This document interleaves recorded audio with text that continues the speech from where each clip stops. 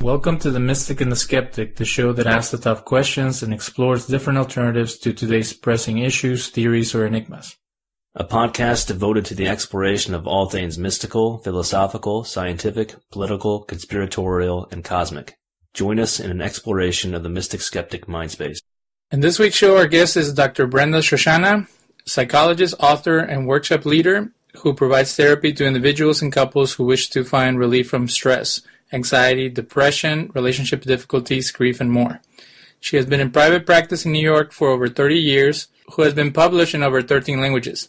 Dr. Shoshanna has provided over 500 talks and workshops on all aspects of relationships, personal and spiritual development, and creating authentic peace of mind. The topic of our program is the relationship between American Jews and Eastern thought, especially Buddhism.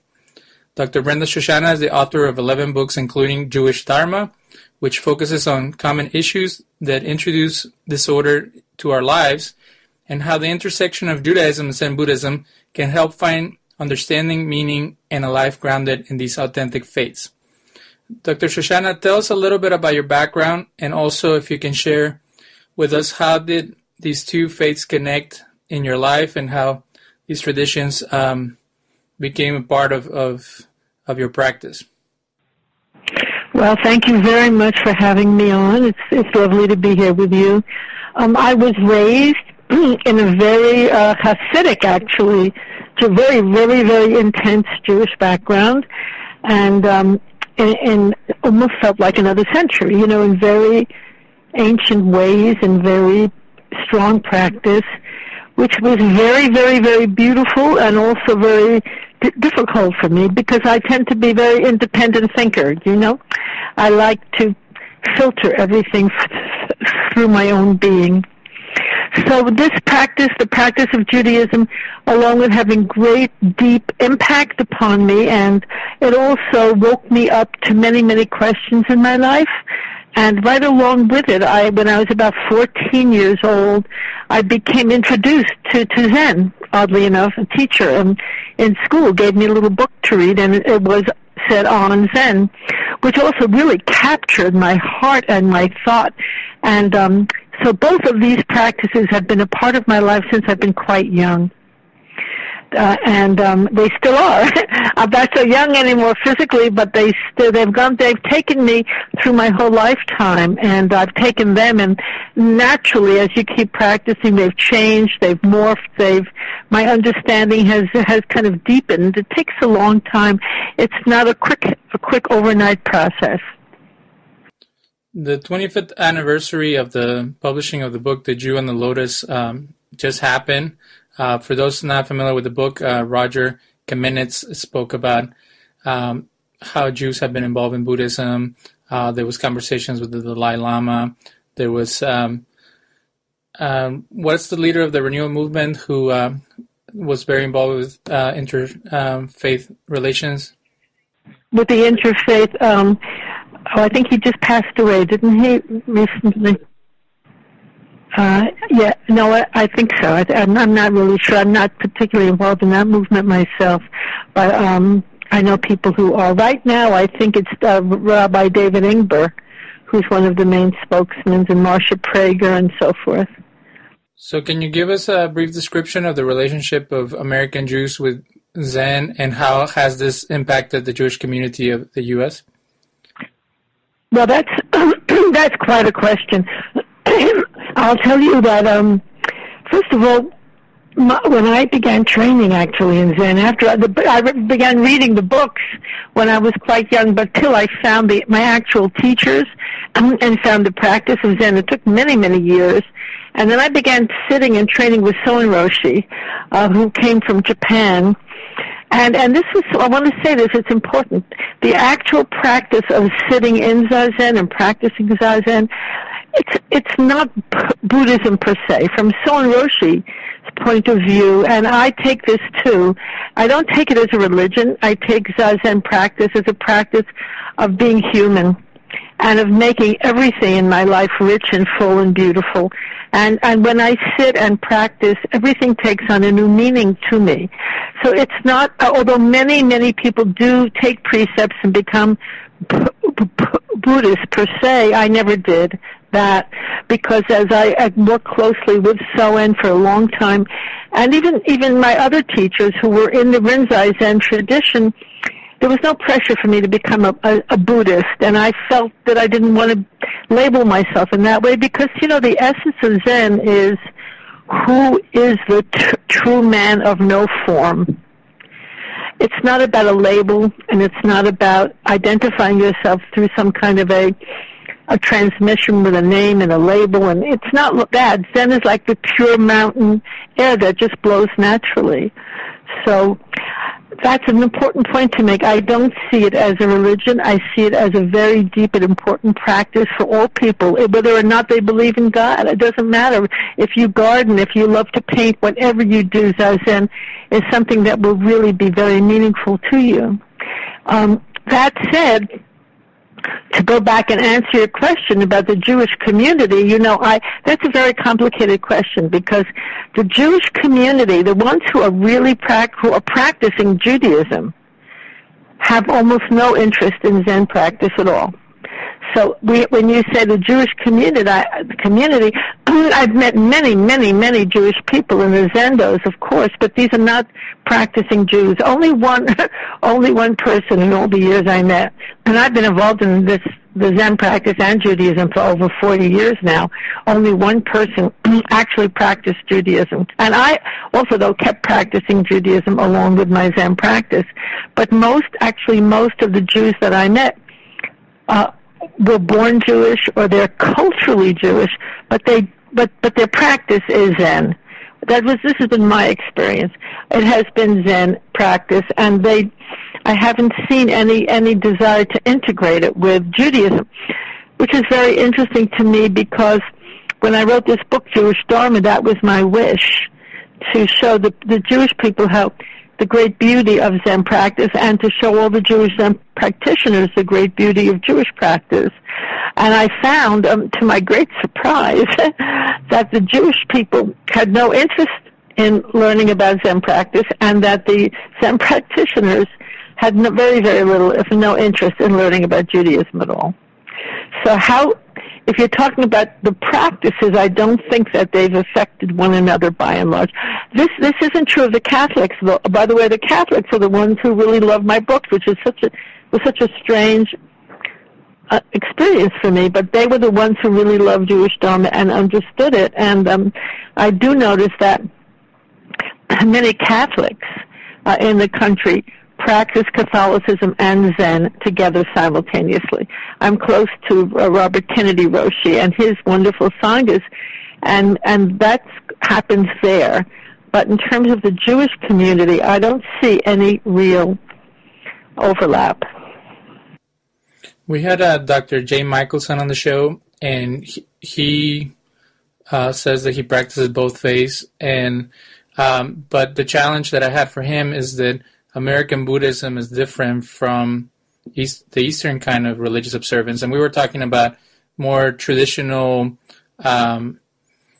like Chinese Buddhism that is very ritual-oriented. It has to do with ancestor worship. It has to do with life cycles. So that we found some commonalities. But the one thing that we kept on bumping into was this idea of what spirituality means, and he defines spirituality as intuitive wisdom, and somehow in his religious life walk, he couldn't find that in Judaism, so he had to venture out to another faith, and I was struggling with that, being Jewish myself, because I think that Judaism has a strong spirituality, but it's not in the Eastern sense. No, but that's what most people think, and it's so sad to me to hear people say that, and I know that's what everybody thinks that because of the generation we're in. But the truth is that when Judaism is practiced wholeheartedly, It has the most deep spirituality you could even imagine. It's full of meditation. It's full of intuitive. I mean, listen. One of the main teachings is God says, "Come to me directly, not through a man, not through a messenger, not through a teaching." That's right in the Torah. Now that is exactly what we do in Zen. We sit down in Zazen. We go directly to God. But also there are so many practices in Judaism to go directly to God and to open up one's intuitive wisdom. For instance, Rabbi Nachman, I don't know if you know him, a great teacher. He has a practice of Hitbodedut, which is one of the most powerful practices, and actually the great teachers who even brought down the Kabbalah were doing Hitbodedut. And you know what that practice is? You stay alone. You do this hopefully for an hour a day. All by yourself. You sit alone under a tree or by yourself, and you speak out loud to God as if you were speaking to your best friend, but for 1 full hour. You just keep speaking and speaking, and it is so intense because all of a sudden a moment of great silence will come, and speak about intuitive knowing. So much comes, so many responses come to you as you keep doing this. I mean, that's just one practice. But sadly, you know, and I know Jay Michelson. I know him personally, and I like him a great deal, and I have tremendous respect for him. So I'm not saying that there's anything wrong with his practices. Actually, they're quite wonderful. But what I'm saying is that so many Jews, and not only Jewish people, but all people, are not aware of what's really packed there in the Torah, the gifts, the treasures. And when I sat a lot, and I sit a lot. Now, in fact, for Rosh Hashanah, we had the Zen Shul here. It was beautiful preparation for Rosh Hashanah. We did hours of sitting, and we did meditation on scripture, and we had wonderful chanting of the Hebrew melodies. I mean, it was really, really beautiful combination of the two. But there seems to be, in this generation anyway, some kind of an aversion to looking more deeply into what Torah practice really is. There just is. They say it's not there, or it's not for me, or, you know, because I guess we see many displays of it that might not be very, very something that we feel drawn to. You know, we see people practicing, and it may not look very good, but the true Torah that's not the true Torah. Well, tell us about your congregation and what are the things that you experience there. Oh, I can't call it a congregation. It's just everybody's equal here. It's just a few of us, you know, the people who love to come, people who sit and who are involved in Judaism. We do Zazen together. We do a lot of preparation for the holidays and also for the Sabbath. We're going to start doing more of that. And we'll sit a lot, and then we'll do the Hebrew chanting Avinu Malkeinu or some of the other chants, on and on for a long time. And then we do a beautiful practice called Lectio Divina. I don't know if you know that practice, where you work with a few paragraphs very slowly we use the Tehillim, the Psalms, or some other scripture. Any scripture could be used. And then we take that into Zazen and meditate on it, and then look and see what it is saying for our lives, what we're being asked to do, what's being asked of us. And then we have a little discussion about it. We have many different things that we do. And for me, I have a great, great longing to integrate the sitting, the silence, the simplicity, and the Jewish practice. And also the welcoming. We welcome everybody. It doesn't matter what your religion, race, or anything is. Everyone is welcome. And to me, that's a very big part of Torah, too, because one of the biggest mitzvahs is welcome the stranger. Everybody to be welcomed. If you look at what the true Torah is, there's no room for any prejudice or rejection of anyone at all. All of it that's come up over the years is a mistake. Weeds in the garden that have to be pulled out. There are weeds in every garden. But if you really look at the Torah, I mean, it's quite different from what people think. And so that's always been my wish, to do it in a very simple and a very welcoming and in a very authentic way. And to really do it, not just to say it, but to live it. To really try as much as possible to live it. Am I talking too much? No, we want to get in depth about the subject. I have some tough questions, so please bear with me. In the book Jewish Dharma, you connect different Jewish concepts with Zen ones. Is it possible to do this, or do we have to stretch the definition of the concepts? No, because it's the same thing. It's it's the same exact thing. For instance, like, which concepts are you referring to? Well, you have prayer in relation to Zazen, Torah study in relation to Quran, the mitzvot in relation to mindfulness. Well, no, because let's take the mitzvot, for instance. That is mindfulness practice. I mean, it's not a question. It's not about a concept. It's what is mindfulness. See, Zazen trains us. It's a training in being very mindful, along with many other things. When you sit a lot, you begin to really pay attention. It's like going to a gym. When you work out certain muscles in a gym, well, when you sit, you work out the muscle of mindfulness and being very attentive and being very awake. It just happens as you sit a lot. Then you take that mindfulness and you can apply it when you do the mitzvot. You're attentive, you're awake, you're conscious. And the mitzvot themselves of our practice of being mindful, being aware. For instance, at certain times when you do certain things to make certain blessings, you bless God. All of that is to keep you becoming very mindful of the presence of God in your life. It's not a concept, it's an action. There's no difference between the two. I mean, the forms are different. You sit in order to increase your awareness and awakeness, but also the mitzvot, it's an enormous practice of mindfulness, of being aware, of being awake, for instance. You don't just go barging through your relationships or going through lives not paying attention.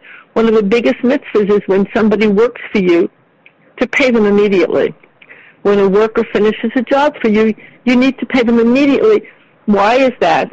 Because why do they tell you to do it? Because most of us are not mindful and aware that maybe the worker really needs this income, or he has to pay for food for his family or something like that. So the mitzvah, it wakes you up to so many things, and to be mindful, to be aware. And so if you do that particular mitzvah, and there are many, many of them, you'll become aware of that person who's working for you, what their needs are, and you view them differently. It's not just concepts, it's actions. So the same goes for keeping the Sabbath and non-doing for... Of course, because let's go into that one. Let's go into keeping the Sabbath. When you keep the Sabbath, it's the same thing as non-doing, as sitting in Zen, because what are you doing? You're taking your hands off the world. There are all these, they call it halacha, or rules or regulations about what you may not do and what you may do on the Sabbath. Of course, I fought them myself all the time. But the thing is that what they really are, they're a structure. Like if you're going to do karate, there's a structure that certain moves you do make, you don't make, and through that structure, everything progresses. So when you, on the Sabbath, you don't cook, you don't shop, you don't turn on the television, you don't drive. Why? Because you're letting go of everything, non-doing. You're giving the whole day over to God and letting God do everything. Okay, now when you sit in Zazen, you don't move, you hold your posture till the sitting is over. If you feel pain, you don't rub your leg or change your position. Why? You're giving everything over. You're not interfering. You're letting everything that happens in that period of time take care of itself. On the Sabbath, the whole day long is a day of mindfulness of God, a day of prayer, and it's not about your personal will on that day, a larger will. It's about not doing. It's a larger and a day of deep rest and so a larger will comes upon you. See, these aren't concepts. They're just descriptions of, the Torah is really a book of actions, not just of ideas. It's to be lived and tasted and put into practice, just the way Zen is. Sometimes people read and read and read and talk about it, but then they haven't even begun to know what Zen is until they actually sit on the cushion and practice. And the same is true for the Torah. Well, do you feel the same about traditional Kabbalah? Because another debate we had about the way that maybe the Kabbalah Center or some people who have popularized Kabbalah is that they are describing it away from its traditional perspective. And if you study Kabbalah intellectually or academically, there's a lot of theorizing, there's a lot of very complicated concepts, and other than the Hasidim with practical Kabbalah, it's hard to implement. So the question that we had was, can you really live out Kabbalah in a way that people live out Zen or other forms of Buddhism? Well, I don't go to, I'm not really a student of Kabbalah, to tell you the truth. I haven't been, I mean, I've read a little bit of here and there. It doesn't, I really more prefer, for me, I'm more like, it's not my cup of tea, so I don't think about it. I prefer to actually jump into the mitzvot themselves. And, it says in the Torah, if you want to know if this is true, rather than think about it and get involved in all these concepts, it says, if you want to know if it's true, just do it, and you will see. It says, do, and you will see. And that's exactly the Zen point also. The Zen is also about do. When you're finished sitting, just clean the floor. Just wash your teacup. Just take care of what's in front of you to do. And Torah there's so much to actually, it's a question of take some of the mitzvot and actually do them, and you'll see for yourself. Kabbalah is very beautiful. It's much more advanced. It just it's never been my particular path, so I can't talk about it. I like the Musar teachings a little more, but it's not my particular way, so I'm not a good person to discuss that part with. There's a gentleman, Yitzhak Boxbaum, who's also part of the Renewal Movement, and in a lecture he was saying that for him, Hinduism helped him give him perspective about Judaism, that he was able to compare and contrast both faiths. Is that pretty much what the premise of your book, that if you study other faiths and you learn from them, that you can actually appreciate your own tradition a little bit better? Well, the truth is, I didn't say that in those words, but I really, that's been true for me. You said it very beautifully. I mean, my actual study and practice of Zen has really, really opened up my ability to deeply appreciate Judaism and to practice it much better with a clear mind, not to do it out of rote. Unfortunately, so many things in all the different religions are done out of guilt, habit, or rote. Do you know what I mean? We just do it. We're supposed to, or we go to a celebration for the holiday because it's a family dinner or family obligation, or for all of those reasons. But to me, I never wanted to practice that way. I always wanted to do it with my full heart. And to do it, it's called with kavanah, with intention and devotion. And so for me, practicing and studying Zen has really, really enriched my prayer and my understanding of Judaism and of many things, but in particular of my own faith. I don't understand it the way maybe by rote, or the way I might have when I was a child, but things become deeper and more open for me. And I've heard many people say that about Hinduism, because in Hinduism they just talk about God differently, a little bit differently, and because of the meditations. So, to me at this point, I find them I always have, but I find them even now, they're all fingers on one hand, all one God, and all beautiful different ways of describing the practice of connecting with God. So whichever one really touches you, that's a beautiful thing and a very big gift. I'm not afraid of studying other religions. I think it's good to also understand them, because we live in a multicultural world with many people and many religions, and it's a way of being closer to others and not to see them as threats, but as I see everybody along the way with me, fellow journeymen on the way. Do you think that interfaith dialogue is active and impacting modern society, or did it die in the 70s and now people have become more entrenched in their views? That's such a good question, isn't it? It's a beautiful question. I worked with a Rabbi Gelberman. I don't know if you know who he was. He was one of my closest friends for 35 years.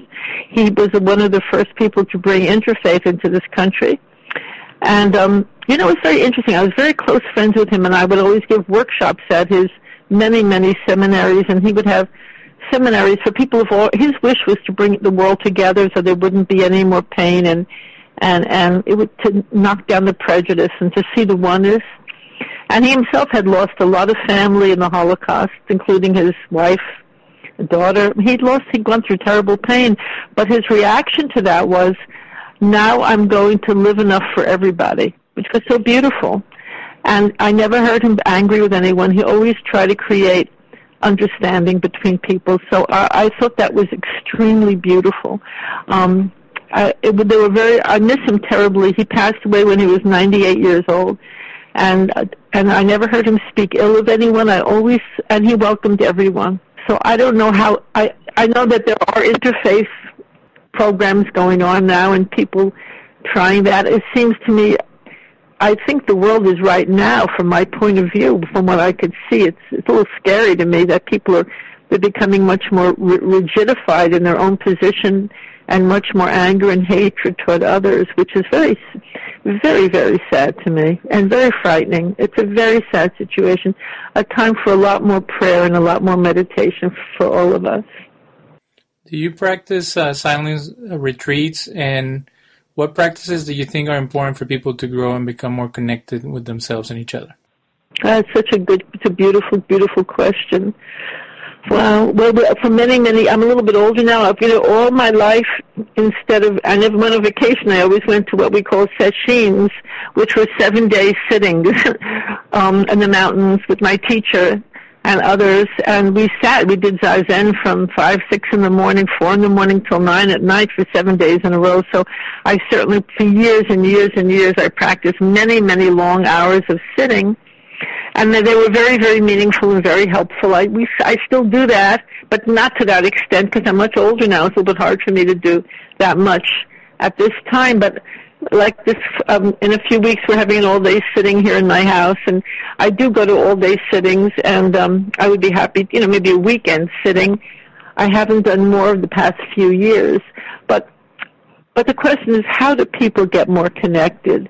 I think it's extremely important to find a group, a chevra, a sangha, a community to practice with. For me, that always was a huge support.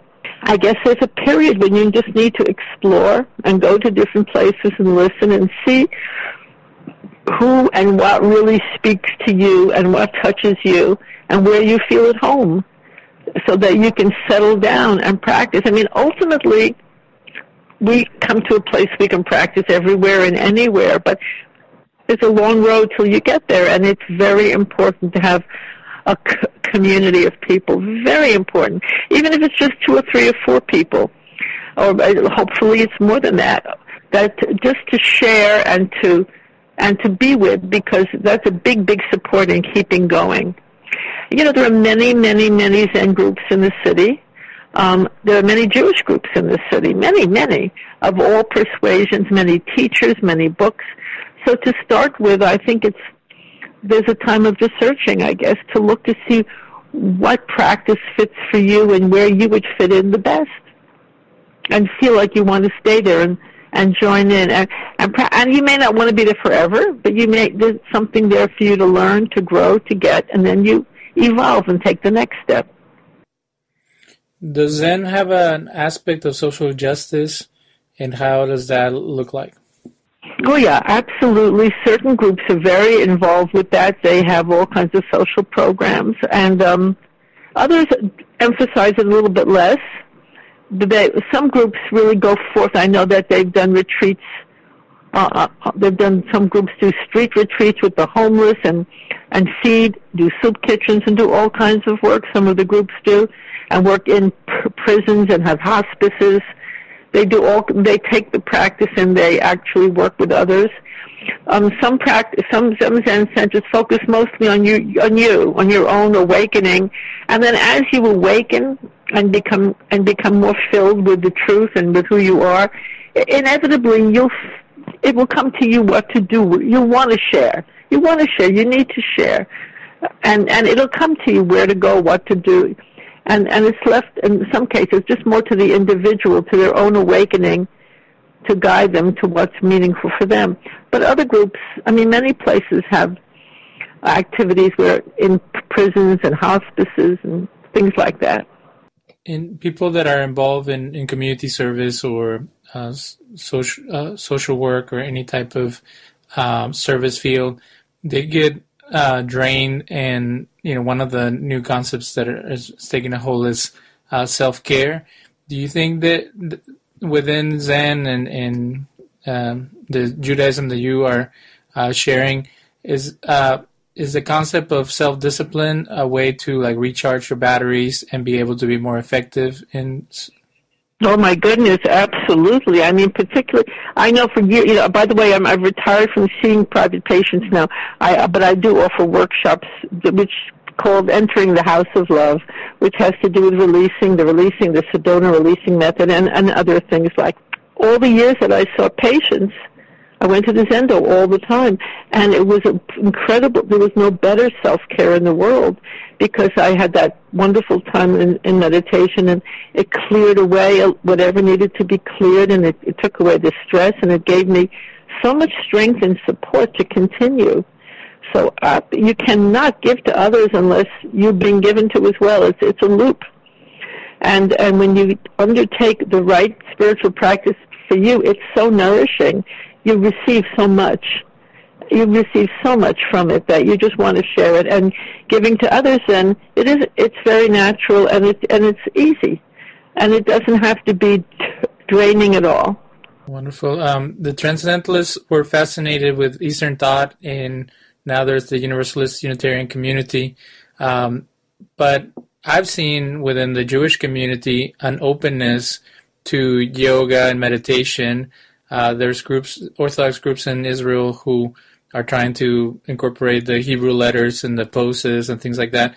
So you think that it is a little bit more acceptable, kind of like karate, that people don't connect it with a different type of religion? They see it more as a form of exercise or a form of inner growth?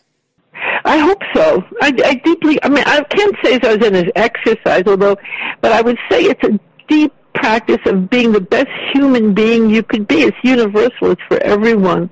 I was studying for a while with Kuda, and he had a zendo in Israel in Mount Olives for many years.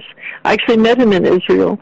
He was my teacher's student, and but no, it's of course I hope and pray that all the religions. Can you imagine if all the religions really began to do meditation? How there would not be any more wars. They just wouldn't, because people would see the good in each other and the beauty and the similarity in each other. When you sit a lot or do any of the yoga a lot, I haven't done yoga, I'm a sitter, but when you sit a lot, you just see the oneness. Adonai Echad, God is one. You actually live it, you see it, and there's no reason for prejudice and rejection of others. There's just no reason for it. In a garden, there are many, many flowers. Each flower is beautiful. The roses don't start hating the tulips. It's crazy that human beings have come in, and very dangerous that we've come into that position. So I hope it's more acceptable. It would be wonderful. Nothing would make me happier than to see that all over. As a therapist, do you share with people the scientific studies that show that meditation and prayer help with the creative part of the brain, and for people to have a healthier lifestyle? Well, as I said, I'm not practicing as a therapist right now. When I was a therapist, I did share Zen practice with those who seemed interested in it, those who seemed to want it. It wasn't something I ever pushed them. I never pushed anything on anyone. I might offer it or explain about it, and if they were interested and they wanted it, certainly. Because you know what? You have to have a taste for it. It's like having a taste for a certain kind of food. Some people love Indian food, some love Thai food. It's not for everyone.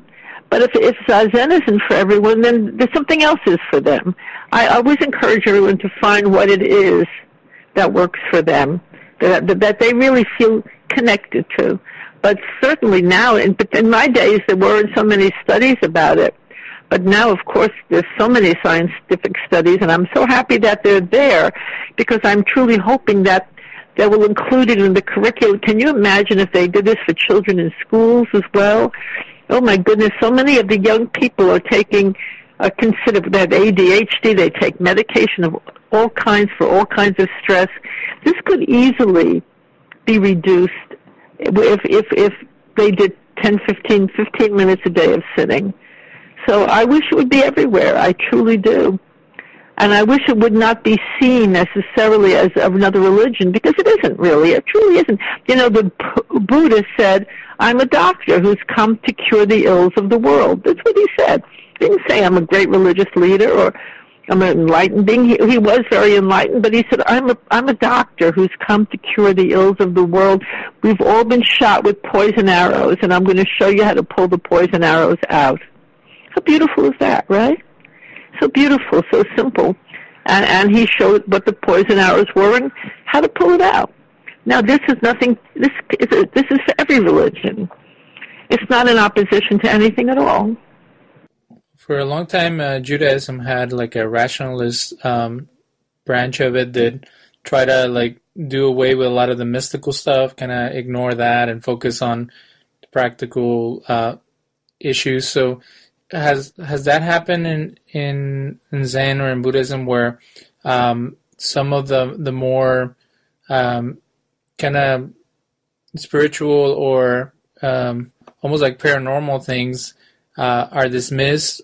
Or do you also that's the thing also we discussed about American Buddhism, that American Buddhism is in some people's practice is very secular, and it takes away from some of the mystical aspects of Chinese Buddhism or Japanese Buddhism. In your experience, is there mystical elements that are integrated, or is it mostly just based on personal growth? No, of course, it's extremely deep. It's one of the most mystical practices you can imagine. What do you think happens when you sit 7 days and for 16 hours a day with no speaking? You sit and you walk and you sit and you only speak with your teacher. You go into such an incredible place in yourself. I mean, your life is changed forever when you come home from one of those sessions. You have very profound experiences of yourself, of the universe, of what you're doing here. It's extremely spiritual and deep practice. And you know what? And everybody does this in whatever way they're ready for, in whatever way it works for them. Some people, like even in Japan, they say now there's not so many young people sitting anymore. It's mostly Buddhist temples where they go to do ceremonies and things for families and ancestors.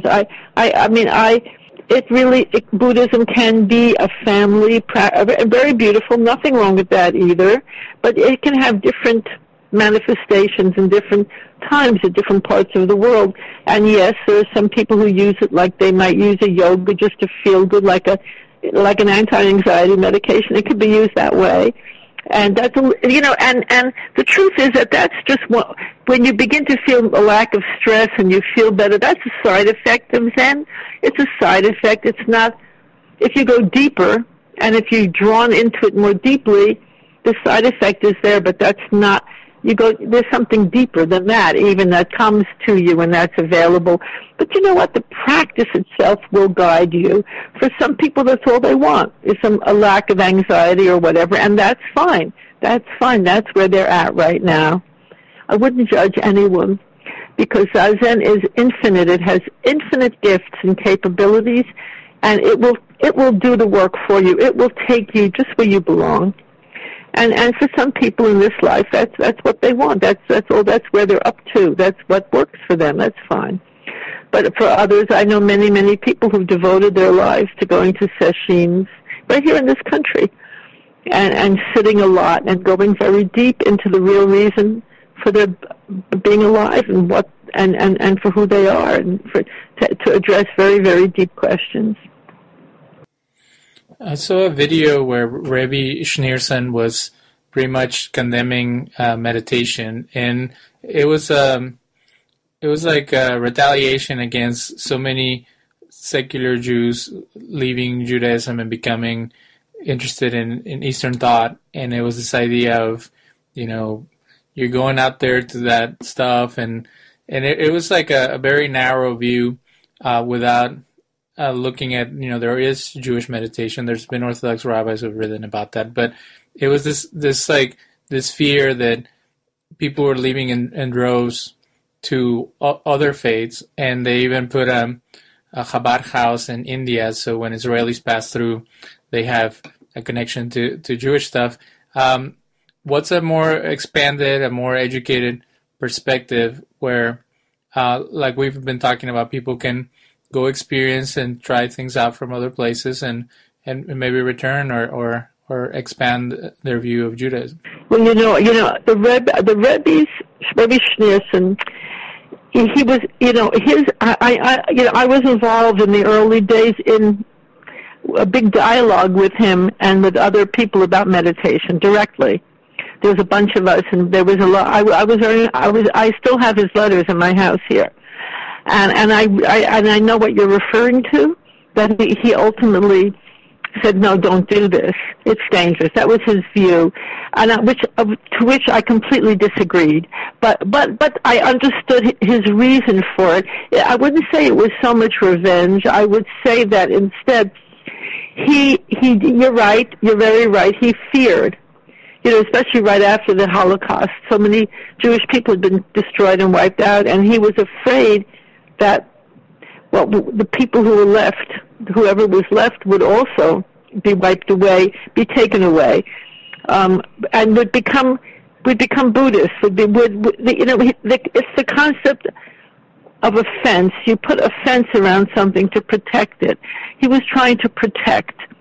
He was afraid that some Jews would become Buddhists or become Hindus, and they would leave.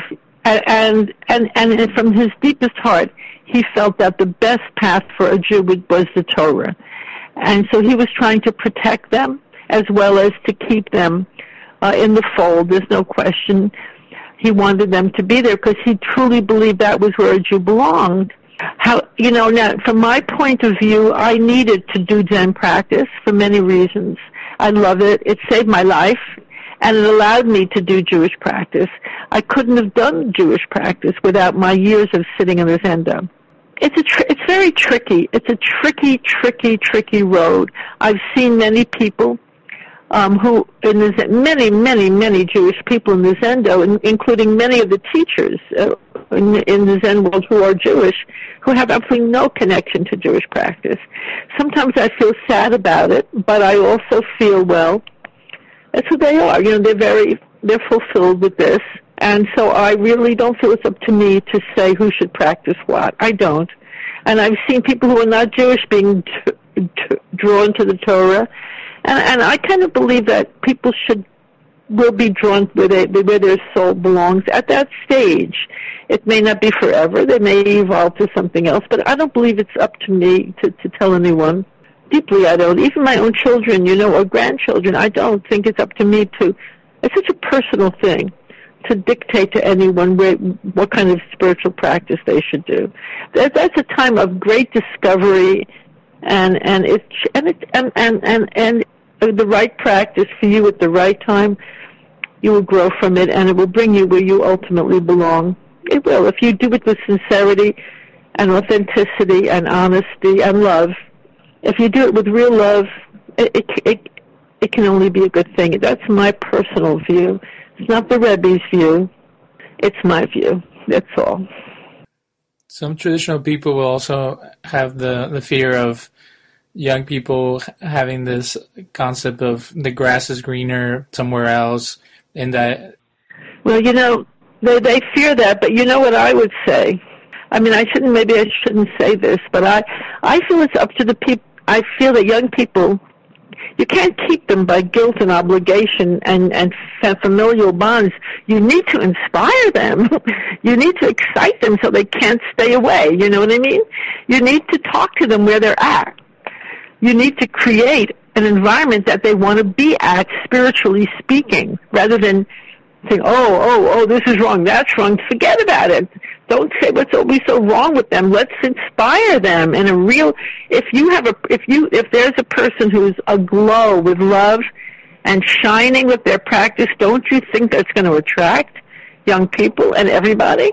So I think that's the responsibility of every spiritual leader, is to be filled with love and inspiration and a glow, and then whoever's supposed to be with them will come to them. It's not a business. It shouldn't be a business.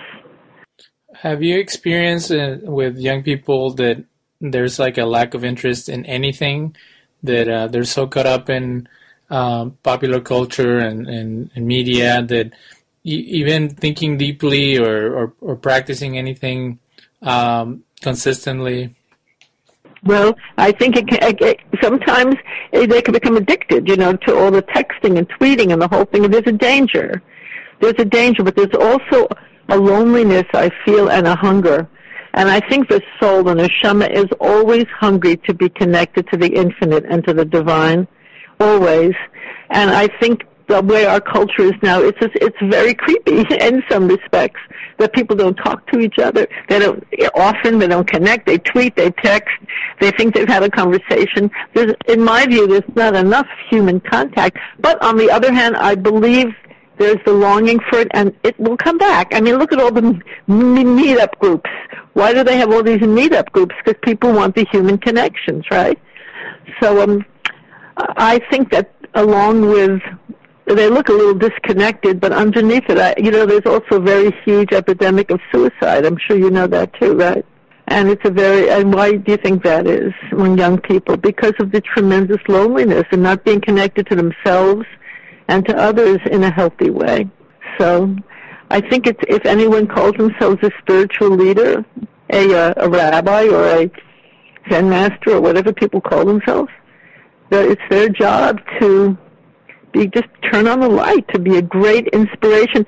I think all these young people, whether or not they think deeply, if they see someone who's truly filled with love and kindness and aliveness, they will be drawn. Another challenge of modernization is this idea where everything is just hodgepodge, like mixed, and we live in an intentional community, and there's an eclectic perspective on spirituality, and eclectic and egalitarian perspective on different philosophies, and at times it feels like it's just all mixed together, and you don't really get to experience one in a deeply and thoroughly. So what are the ways that you think? I agree with you. That's a big danger. And they say just pick one thing and dig deep in the well. I agree. I agree that is dangerous because what spirituality. I mean, what you really want is a practice. So if you want to practice, you just take that practice and just do it, as the Torah says, whether you like it or not. I can't say you like it or not. Just do it. Each practice will create obstacles, hard times. You'll be faced with conflicts. You'll be faced with yourself.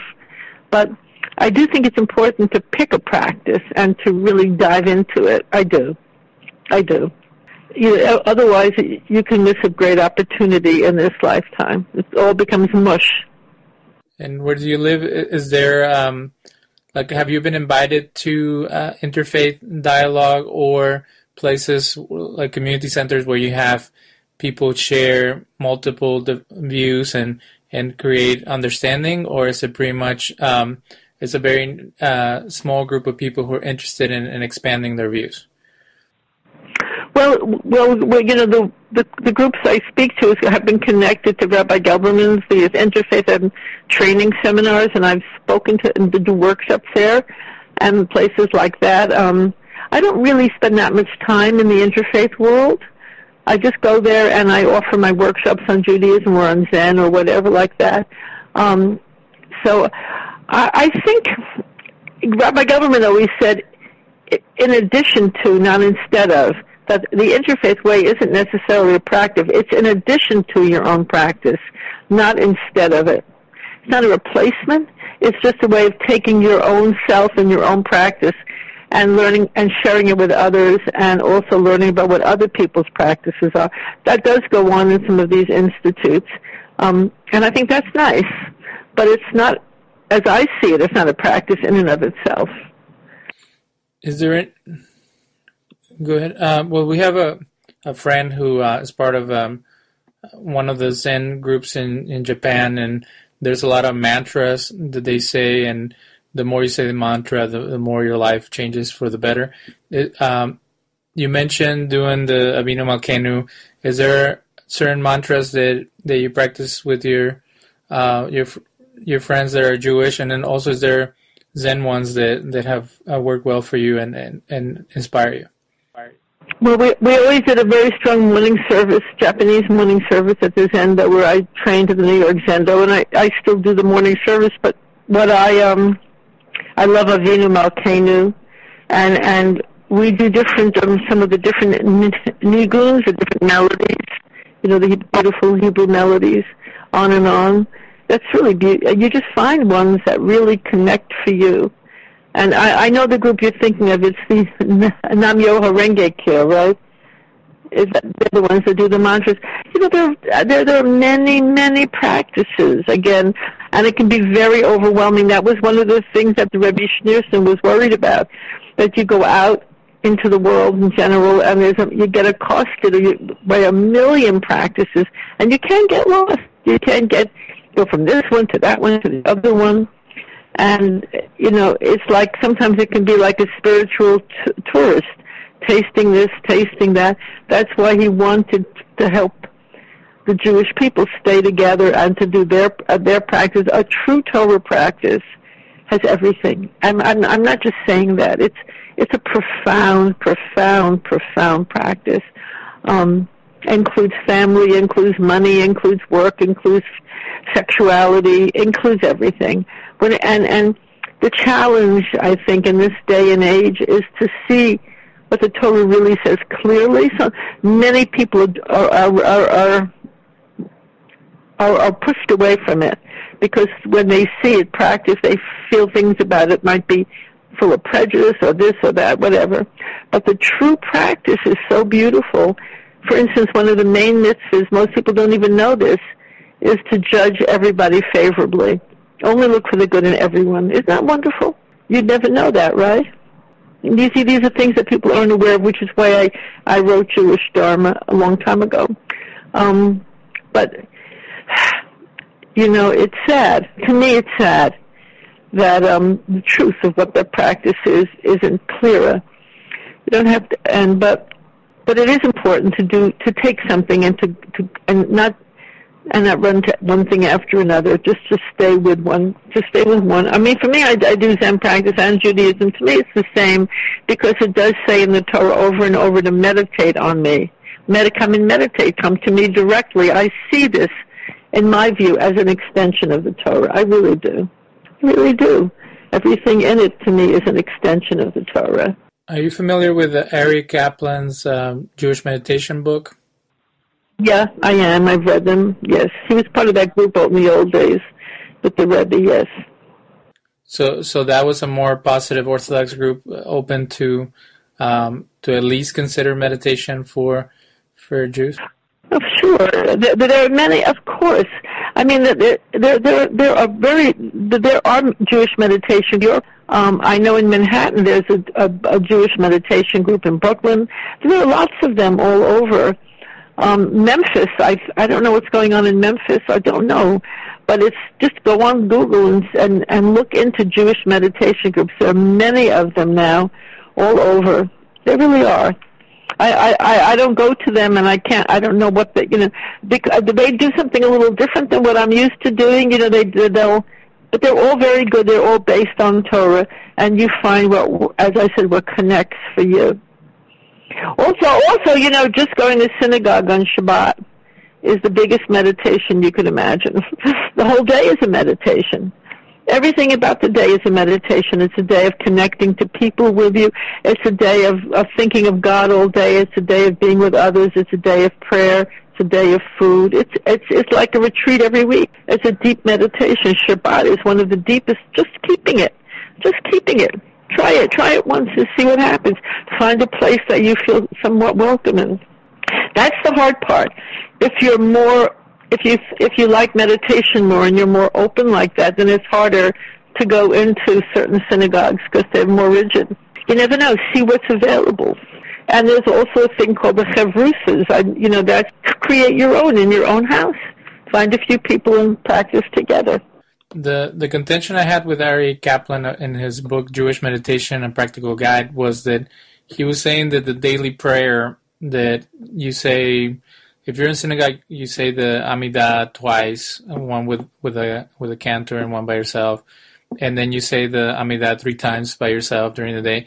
He was calling that a mantra, and to me it sounded like forcing an outside concept into a Jewish one, and there was nothing wrong with him defining it like that, but it sounded kind of a little disingenuous to try to make it a little more sexy for modern audiences.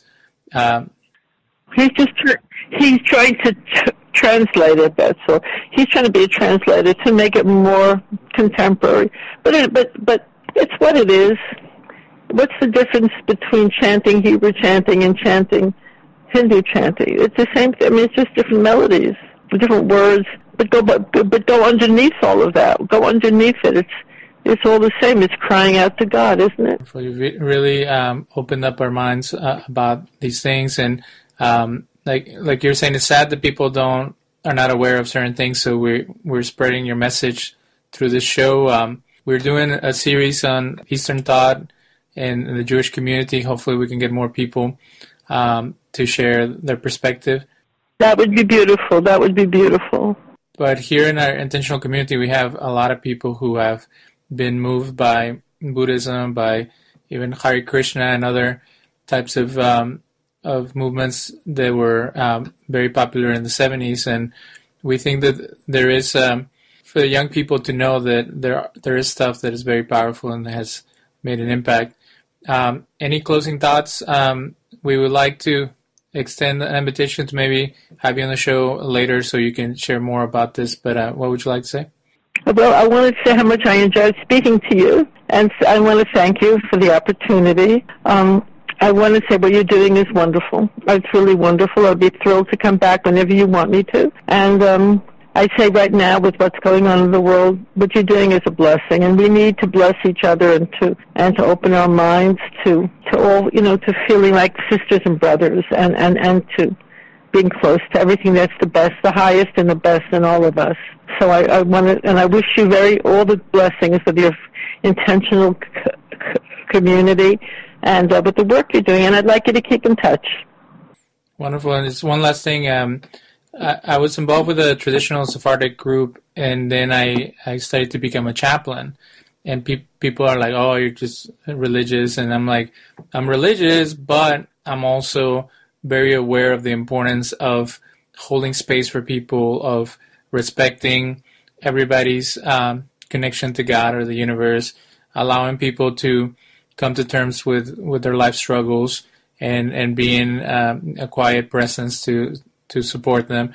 So all these clinical skills gave me an awareness and respect for other traditions and to be open. And so I appreciate also the work that you do, sharing with people the importance of healthy living, healthy thinking, and being able to process their struggles through this. So that's wonderful work that you do.